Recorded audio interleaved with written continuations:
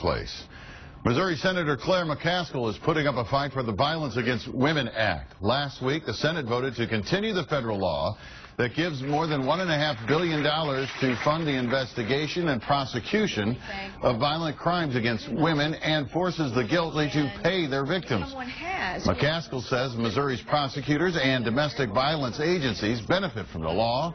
The Senate passed it with bipartisan support, but it's stalling in the House. We have saved lives with the Violence Against Women Act.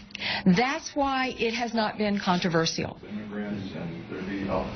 There's a lot. The Senate passed the reauthorization bill last year, too, but the House never voted. House Republicans introduced a scaled-down version of it yesterday.